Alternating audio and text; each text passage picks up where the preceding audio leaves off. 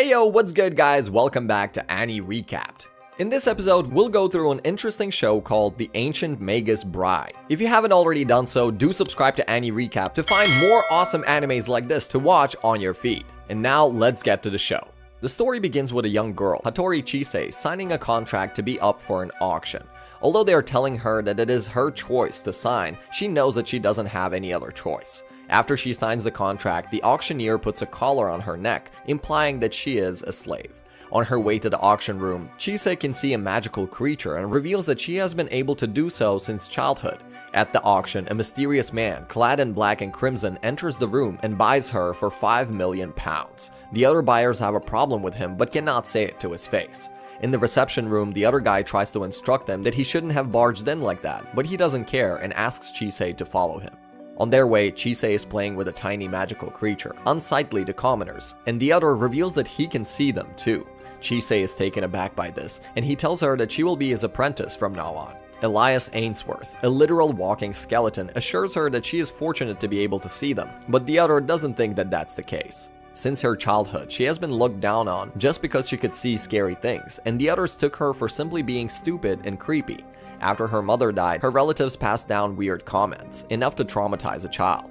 Chise is enraged that he called her fortunate and told him that not a single thing has happened in her life that made her smile. Seeing this, he assures her that she will soon find out how fortunate she is and instructs her to close her eyes. Elias casts magic, manifesting weird webs out of the ground and teleporting the two of them to someplace beautiful. As Chise opens her eyes, she is mesmerized to find such lush greenery in the house. Upon asking, Elias informs her that they are in West London, his hometown, and the two will start living here from now on. He reveals that he is a mage, an ancient species that is almost endangered now. After he takes off her collar, freeing her from being a slave, he instructs her to remove her clothes so he can wash her. Chise is embarrassed at this and insists that she takes a bath by herself, but the other's persistence knows no boundary and forcefully washes her off. After cleaning her, he instructs her to come out once she is warm enough, while Chise lies there, her blushing, amorless face covered with her hands. Chise feels grateful for finally taking a proper bath and wonders what would have happened if she had declined the auctioneer's offer. Suddenly, she hears some voices and out comes a trio of fairies. They are enchanted by the beautiful face of a human and tell her that she shouldn't see them as fairies, but rather as her friends. The fairies inform her that she is a slay beggy and question why such a mage would bring one over here. After she comes out of the bath, Chise feels welcomed in the house, and seeing the confusion on her face, Elias tells her that she can ask any questions she wants. To start with, Chise asks about the fairies. Elias reveals that they have been living here for a while and are attracted to anything new. She then asks about the term that fairies have given, and Elias responds that slay beggy is extremely rare among humans, akin to a queen bee among bees. They attract all sorts of things to themselves, such as fairies and other mysteries. Chise feels that the ability to see every sort of magical creature may be common among their kind, but Elias tells her that it is a rare one to possess, even among the slay beggy, though he assures her that she will be a great mage someday if she keeps getting assistance from the magical creatures. Elias is already close to her, like a family, and instructs her to choose a path for herself. Since being a magician is but a path among countless, he asks her to think about her decision as well. After he gives her a locket, Elias instructs his maid, Silver, to show the other up to her room. As the night passes, Chise hears the fairy's voice, and the other tells her to go out for a midnight walk with her. She is persuaded easily by her, and after reaching the forest, the fairy asks about her family. Chise reveals that if she had even loved her relatives slightly, she wouldn't be enjoying the calm breeze swirling under the luscious moon. After progressing further, the fairy reveals her true colors and demands that she visits the fairy kingdom with her, where she won't ever be alone and humans will never reach her. Chise is initially attracted by the idea, but thinking how Elias treated her, she feels it would be a betrayal to leave like that. Elias follows her and reveals that he had known that she went out in the night and just wanted to see how the fairies would plot to get her on their side. Before leaving, the fairies warn him that they will be successful in taking her away someday, and he doesn't bother much. As they are about to get back, Elias picks her up to carry her and reveals that he doesn't want his future wife to be tired in the middle of the night. Chise is amazed, and the other tells her that the sole reason he picked her up as his apprentice was so that she can grow up to be his wife. Chise reminisces about her past before meeting Elias. Just then, Silky enters her room and takes her down the floor since Elias asked her to do so. He informs her that she has been asleep for 2 days because she is exhausted. She asks about Silky, and the other reveals that she is a neighborhood fairy who has been living here for a while now. Since she didn't have anything else to do, she chose to work here. Elias has prepared a trip for the two so they can shop, and while she's preparing, she wonders whether she would work hard toward becoming an apprentice or a bride. As they reach the city, Chise is amazed to find that Elias is using a fake face, though when the other inquires about his looks, she straight up makes him feel down, thanks to her seriousness. Elias introduces her to his friend, Angelica Burley, a Magus craft artificer. When Chise reveals that he proposed to her, the other ridicules him for being a creep toward others and kicks him out. Burley explains the characteristics of magic and sorcery to her and reveals how they are different from sorcerers. She hands a gemstone to Chise and instructs her to imagine a flower to perform magic. Chise remembers her mother taking her to a garden and accidentally creating a replica of a small garden from the crystal. Thankfully, Elias stops her in time, and Burley asks about her identity.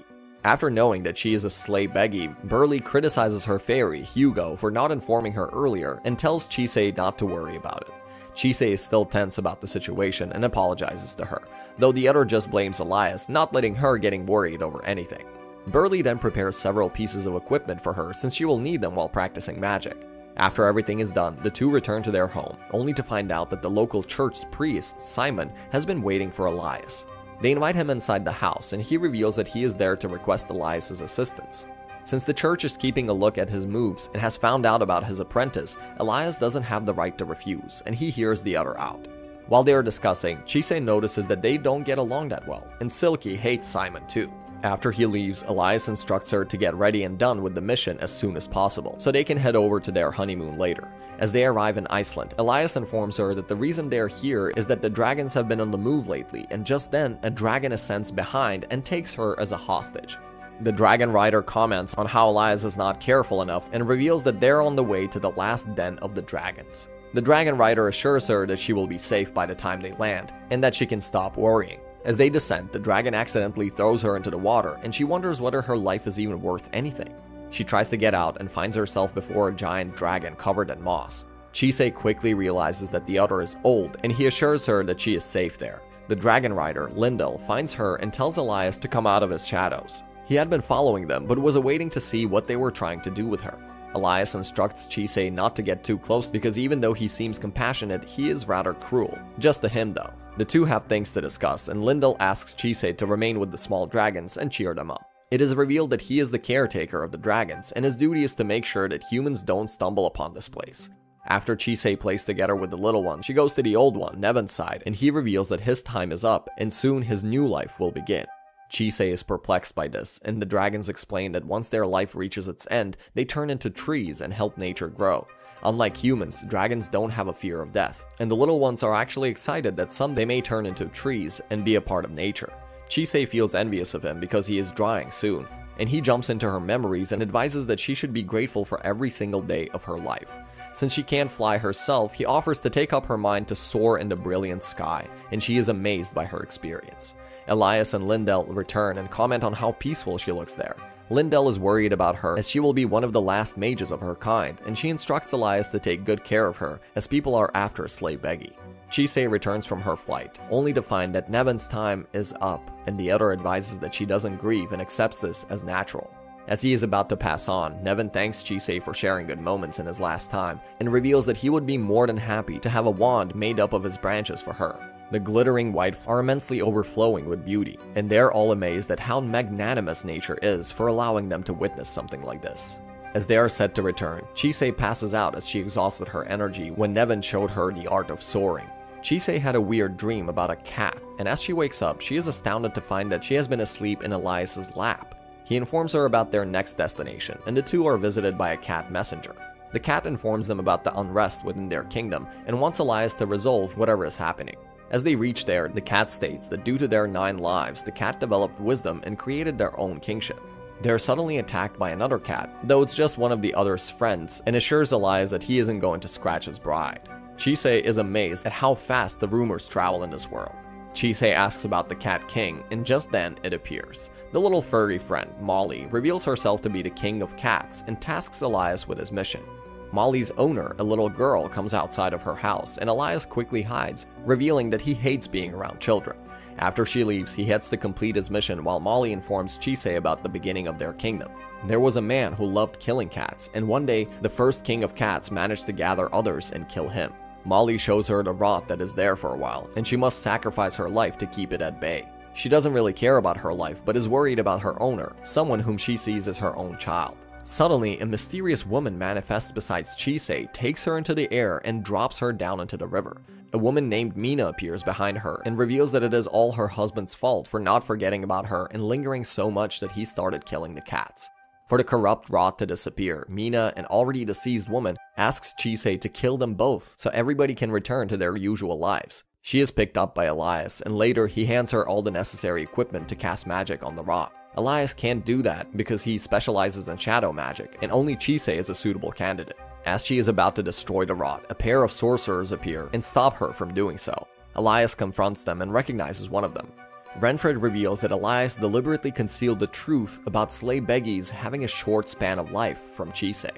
After Renfred reveals the bitter truth, Alice informs Chisei how she is just a fancy jewel, rare and fragile. They start convincing her to defect from Elias' side and join them. However, seeing as they are torturing Ariel, she attacks them and saves her friend instead. She reveals her intentions of not disobeying Elias, as he is the only one who ever considered her as a family, and Elias quickly comes to her defense.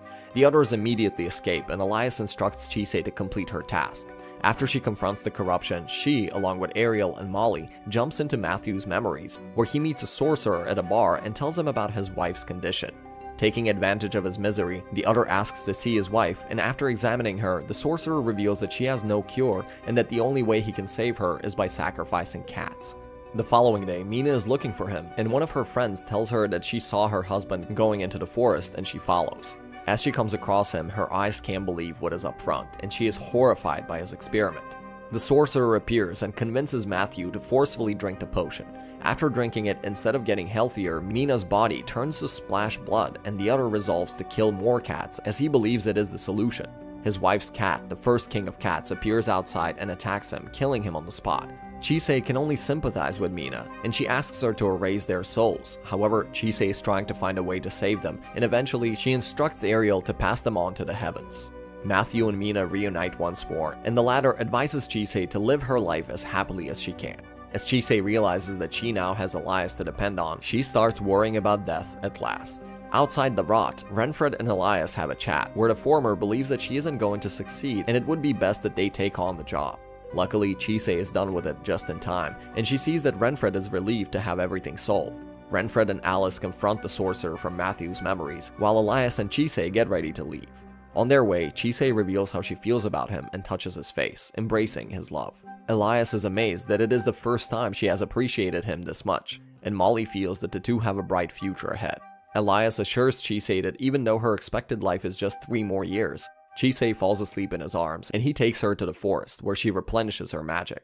As she is lying there asleep, Simon comes to check up on her, while Elias comments that he is being a creep. Suddenly, a beautiful woman arrives in the forest and is revealed to be the Queen of Fairies.